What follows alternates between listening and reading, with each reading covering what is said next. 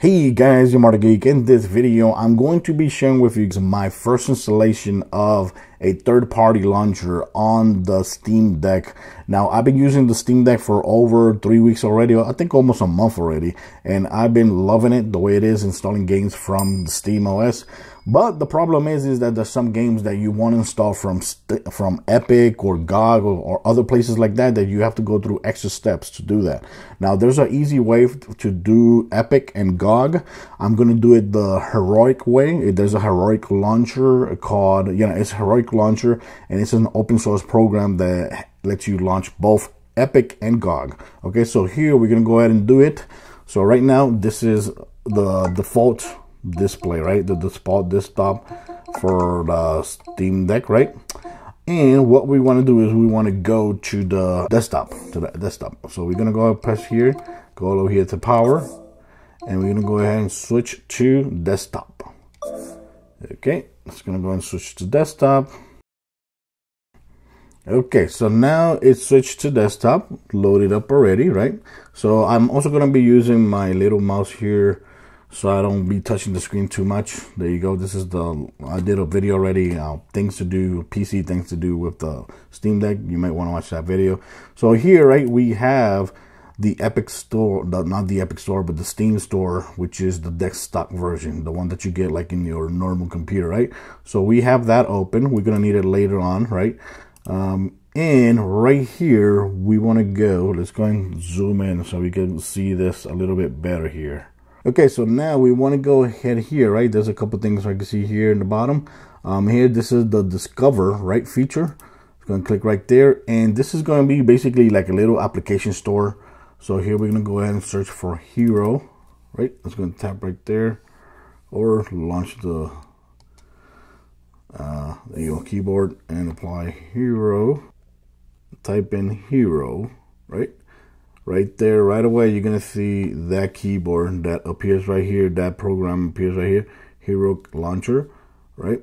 This is what we want to install. So we're going to go ahead and install, hit install there, right? So that's going to go ahead and install. Now, keep in mind, if you got the 512 version of the Steam Deck, this is the 64 gigabyte version, and you just going to be playing games from the Steam Deck SSD, all you have to do is install this, launch it, and log into your accounts, and that's it. Basically, that's it. But since I have the 64 version, most of my games are going to be installed inside of the SD card that I purchased. So because of that, we are going to install FlatSeal, which is another program that's going to let us install games from the launchers, any of the launchers, to the SD card, okay? So once this is done, should be done pretty soon.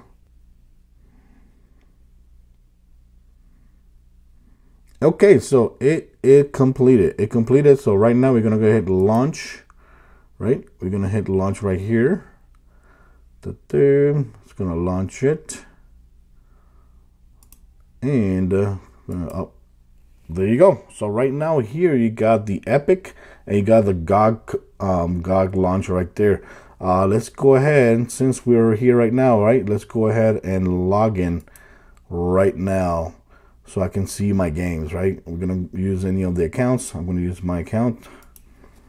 So finally, we logged in into our Steam account, and like you see here, I can see all my games here. If you think there's some games missing, you can hit refresh, and then we refresh, and you'll see all the games that you have on right there. But right now, let's go ahead and install the FlatSeal. Let's go and click right here, and we're gonna click FlatSeal. Right, this keyboard is not that good. I'm telling you, I don't know what's going on here.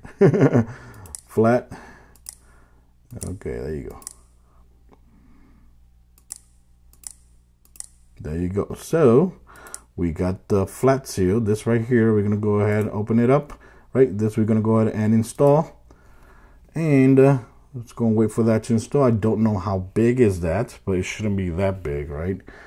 Okay, this is an installing task. It's not these programs are pretty small. Like you see there, it already launched, it already installed. So we're gonna go ahead and hit launch here, and there you go. So here we got all the applications that you have installed.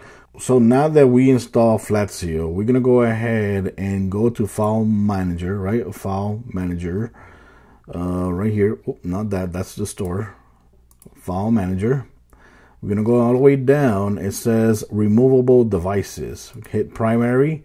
Primary is basically the SD card, right? Removable device is the SD card. We're gonna click right here. It says Primary, and you're gonna see the exact address of the path that we need to copy in FlatSeal. So we're gonna go ahead and copy that. Keep in mind that front slash, don't copy it. Just copy everything prior the flash. You see there, the front slash right there. Don't copy it, because then you're gonna get a mistake. Or let's show you guys what happens if you copy everything, right? Let's copy everything, copy, let's close that. Now let's go back to FlatSeal, right? We got the application, it should be installed right here. FlatSeal, boom, we got FlatSeal. So we're gonna go to the target application, which is Heroic, right? We're gonna use it in Heroic. And we're gonna go all the way down where it says File System. In File System, we got Other Files. So we're going to click right here, and right here we're going to go ahead and paste the path that we just copied, right? So we're going to hit the keyboard again, right? Hit the keyboard. Here you got the paste button right here, which is cool that you have the paste button on the keyboard.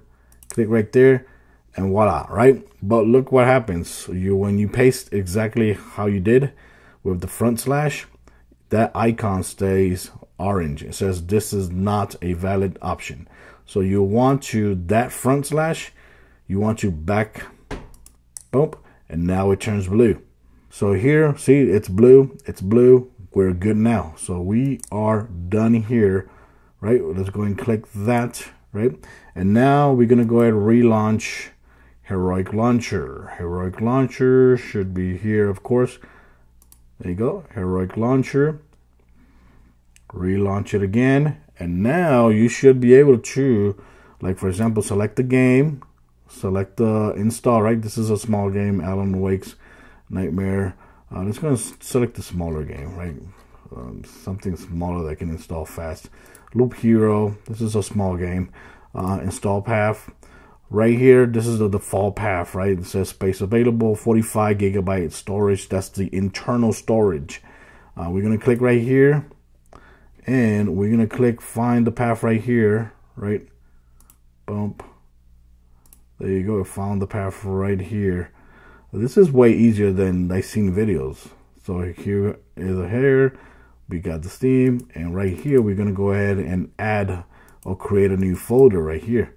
So if we click right here that says create new folder, we can go ahead and name this, let's go ahead and name it EPIC, right? Let's go and name it EPIC or Heroic. Let's go ahead and name it EPIC. That way we know that Epic Games will be installed there. Okay, that's it. We got Epic Games. Boom, we got a folder named Epic Games. Go back. Make sure it's highlighted, right? Make sure it's actually highlighted. Don't click in it. Make sure it's actually highlighted, the folder that we created, and click choose. Once we click choose, boom, there it is. Now you can see the actual size of the microSD card. You can see that right there. And we could go ahead and click install. That's it. That's all we got to do. But another thing is, right, let's say, okay, installation started right here. Let's go ahead here to settings. Make sure this right here, it says minimize Heroic after game launcher. Make sure that is selected, right? Make sure that is selected. Another thing we could do here, that way we don't have to do the same thing on every damn game that we try to install. Just go ahead here in settings. It says default installation path. Let's go and choose the default installation path, the card, right? The card that we're going to choose. It's already selected right here, right? We want to highlight it. There you go. We want to actually highlight it. There you go. It's actually highlighted. Epic Games. Click choose. There you go. So now our default launcher or path is going to be that card with the with the folder that we created. I said Epic Games, but you can name it whatever you want. If you want to name it Heroic or Epic Games, whatever you want to put it, name it, you could do that. So now we're done. So this is the only thing you got to do, right? We got that done. We got that done. We got that done. Boom. Right. Another thing you want to do here is go to Steam, right? That way we can actually see the Heroic launcher when we launch to the normal Steam OS. We're going to go to games here, add non-Steam games. And we're going to look for the Heroic launcher here. There it is. Heroic launcher, game launcher. Add selected. So now, like you see here, this is my library of games. And it's going to be right there. Oops.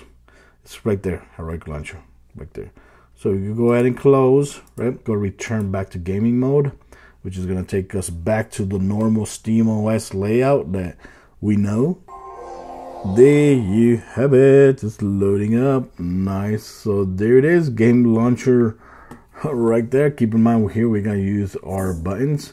So here we go to the library, right? The non-Steam. We got the Heroic Game Launcher. Hit the Heroic Game Launcher. Right, and we can go ahead and wait a second, let me see if the game that we installed, right, appears here as installed. Like we did Loop Hero, right? Let me see if it appears here. Nope. You actually have to actually launch the Heroic launcher. Okay, so let's go to Heroic. Let's go and start. And that's gonna load up. Remember, the cool thing is that it's always gonna remember your login for Epic.